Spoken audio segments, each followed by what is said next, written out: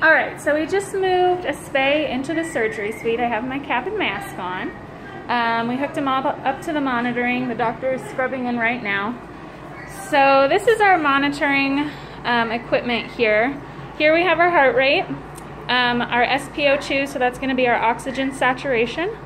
The CO2 monitor hasn't been really working very well, so that's not hooked up. But right here we would measure the CO2, and we would be able to see the waves of that. We have our temperature, and right now it's getting a current heart rate, or a current blood pressure, which would pop up right here.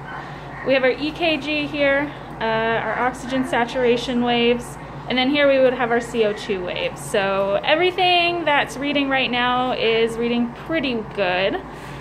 We have a digital recorder, so this records onto a chip that's inside of the machine, and then we attach it to the record. But if we didn't have that, here at the bottom of our anesthesia surgery report, we have boxes, and we would record the heart rate, respiration, blood pressure, the mean of the blood pressure, the level of ISO. We have the PET on, the temperature, mucous membranes, and the CRT.